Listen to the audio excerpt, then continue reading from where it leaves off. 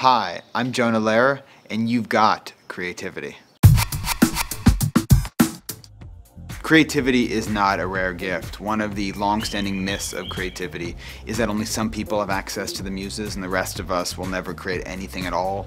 But when you look at creativity from the perspective of the brain, what you discover is that it's actually a universal feature of human nature. One thing I think we can learn a lot from are these so-called ages of excess genius you see in history, so periods like ancient Athens, Renaissance Florence, where you don't just get one genius, you get this whole cluster of geniuses living in the same city at the same time. And what you find is that in 21st century America, we live in an age of excess genius too.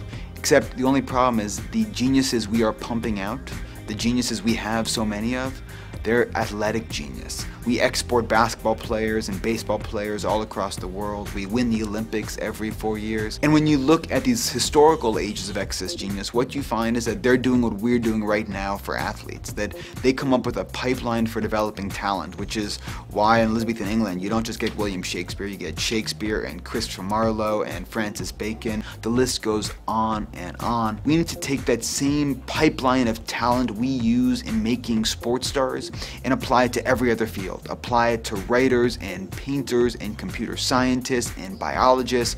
We can live in an age of excess genius. We just need to do what we already do for athletes.